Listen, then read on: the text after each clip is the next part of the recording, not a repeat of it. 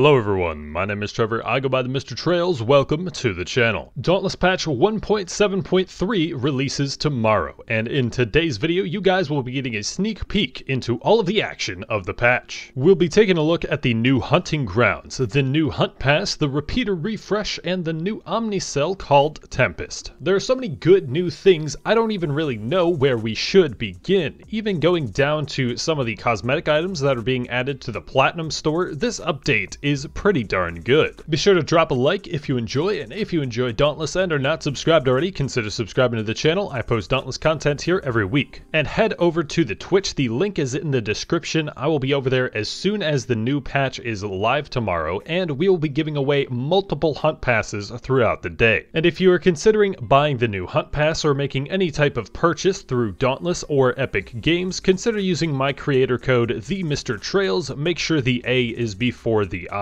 But let us begin, and we will start off with the new hunting grounds, the Blazeworks. You will be able to unlock the Blazeworks hunting grounds at the end of the Slayer's Path. The Blazeworks is going to serve as a bit of a challenge area of the hunting grounds, which will now be the home to the highest level behemoths. Behemoths will spawn from levels 21 to 24 on this island, so expect a bit of a challenge. But that challenge is rewarded to the tune of bonus experience as well as bonus Aether Sparks from events. The island is a very heavily modified version of Brightwood, and its main features are a notable industrial feel. Pollution is very apparent on this island, as there are waste barrels everywhere, a lake of toxic goop, and even some chimney stacks on the island. There are some key landmarks, including a middle tower and platform that will definitely be important for something later, as well as several doors to an underground researching facility. You'll even find a couple of guards posted outside of one of these doors, which makes these some of the few people that can be found on an actual island in the game, joining Granny Strega, Zelia the Farslayer, and Linnea Silver from the mission hunts. The description of the island states that the Ostian Imperials have a burning secret on this island that they will do anything to keep. The naturally spawning behemoths in the Blazeworks are Heroic Koshai, Shroud, Heroic Scorchstone Hellion, Heroic Bloodfire Embermane, and Sporestruck Charog. None of the behemoths are guaranteed on this island though. The bonus weapon experience is pretty important to the feel of this island, as you'll likely find these behemoths will commonly take over a minute or two each to defeat. I would recommend bringing either a shock weapon or a frost weapon to the Blazeworks, as those are the favorable elemental matchups. Next up, let's talk about the new Tempest Omnicell. This Omnicell has changed a bit, being known as the Wind Fury Omnicell in the initial round of testing. However, it still capitalizes on movement speed in build making. Tempest will be unlockable on the Slayer's Path, next to Bastion and Iceborne. Its passive ability will grant you 10% attack speed, as well as every time you dodge an attack, you'll gain a stack of velocity. Each velocity stack will increase your movement speed by 3%, capping out at 5 stacks. The activation ability will consume a stack of velocity, making you dash forward, dealing 400 damage, which is prioritized to unbroken parts. But there's more. For every 1% increase you have to your movement speed, you'll gain 5% bonus damage against unbroken parts from the ability. And this becomes interesting, as it means a 20% increase to movement speed is a 100% increase to the damage of the ability. The cooldown on the tap ability is 4 seconds, but you do need to make sure that you have stacks of velocity to be able to use it. Velocity stacks will last for 45 seconds, and each time you dodge through an attack or use the activation ability of the Omnicell, the duration of the stacks are refreshed. The role that the Tempest Omnicell is going to be able to fill is if you want an offensively focused Omnicell, but you don't want to limit your healing capabilities like the Discipline Omnicell. Speaking of which, the Discipline Omnicell is getting a slight nerf in this patch, getting the crit damage added per Discipline stack cut down to 4%, as well as the base damage of the punch move is being reduced to 200. However, remember that you still gain that bonus damage whenever you actually parry an attack. I would think the main reason for the crit damage reduction per stack is to further incentivize you to get to 4 stacks of Discipline as soon as you can, and not to hold on to your extra stacks longer than you have to. Moving along now to the repeater refresh. The main thing that is notable about the repeater changes is the crafting. Repeaters will now be crafted in the same way as the other weapons. weapons. This means we will lose out on the modularity of the repeaters. However, it also means that we now have unique effects for every behemoth on the repeaters. Most of the unique effects are as you would expect them to be, but a very notable, interesting one in my opinion are the Stormclaw repeaters. When you dodge through an attack, you'll gain a fully empowered reload to max ammo, and it was pretty cool to mess around with. In addition to the crafting changes, just about everything with the standard style repeaters received base damage increases. The base damage of the regular shots increased from 80 to 100, and the base damage from the empowered shots rose from 125 to 175. The marksman chamber received a damage buff as well, going from 250 to 350 when empowered. However, the more notable thing for the marksman chamber is that unbroken parts will now receive additional core damage. Previously, parts that weren't broken would only take extra part damage. However, now the parts will take both part and extra core damage at the same time. The salvo chamber's empowered base damage went up by 50, and the empowered full bore chamber shot will now deal 3 times the base damage of the non-empowered full bore chamber, up from 2.5 times. Most of the weapon mods remained the same though, only getting 2 real changes. Capacitive magazine will now restore 8 ammo instead of 4, and demolition sights will now deal 50% bonus damage against everything but behemoths pretty much, and 100% bonus damage when empowered. Another rather major change that kind of goes hand in hand with the repeater refresh is updates that were made to the camera system of the game. The camera distance and camera FOV sliders have been given numerical values, but more importantly is that they have a secondary camera mode slider now called aim mode. Aim mode will let you control your camera vision while having the repeaters unsheathed, and when they are sheathed you'll have your regular camera settings. The main point being you can now give yourself a rather large field of view when running the repeaters. They've also updated the reticle for the repeaters, and it actually shows you how your damage fall off is working. If you have a small red reticle, you're dealing a very low percentage of the damage that you could be, and when you have a large red reticle, you're dealing the full amount of damage. The other main gameplay changes that are happening are the Iceborne activation ability and the Urska legendary ability are being changed from item type damage to special type damage, meaning that the perks in your build are going to affect how much damage they deal. Additionally, fleet-footed is now going to be active for 10 seconds, and this actually makes its case for the best mobility cell to use for the Tempest Omnicell. And finally, the Rezakiri weapons are going to be getting a slight buff, now getting a 12% chance when power surged for attacks to hit twice. However, when the weapons are not power surged, it will only be an 8% chance. Moving on now to the most important news of them all, the fashion news. 1.7.3 also brings with it the new Ostigaard Justice Hunt Pass, as well as some new additions to the reward cache. Starting off with the Hunt Pass, at level 1 we have the Big Chair emote.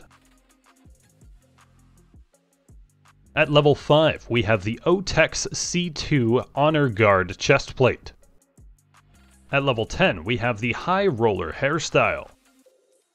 At level 15 we have the Sanctified die. At level 16 we have the Imperial Seal of Ostigaard banner sigil, and at level 30 we have the Ostigaard battle flag banner fabric. At level 20 we have the Imperial Seal of Ostigaard flare. At level 25 we have the Otex A2 Reverent Action Gauntlets transmog. At level 35 we have the Otex LT1 Shining Force lantern. At level 40 we have the Otex L2 Loyal Foundation boots.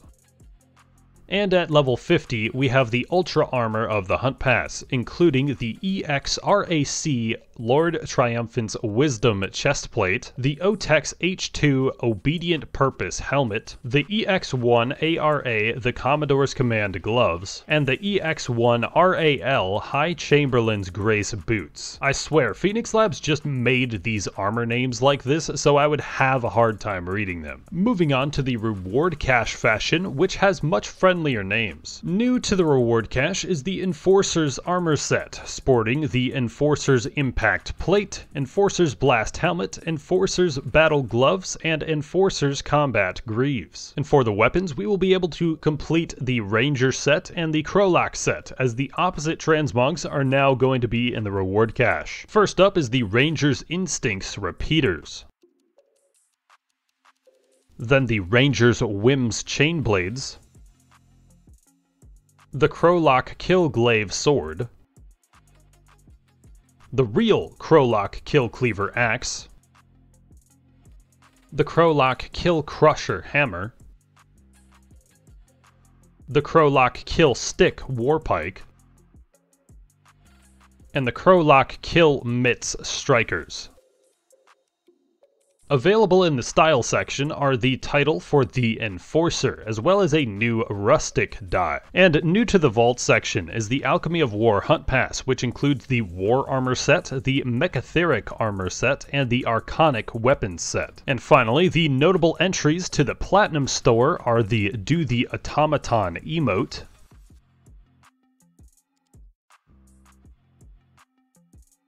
the Lightsworn weapon skins for the axe, chain blades, and repeaters, the Middle Wings glider and the Middle Blade sword, the Lightsworn and Middle Star lanterns,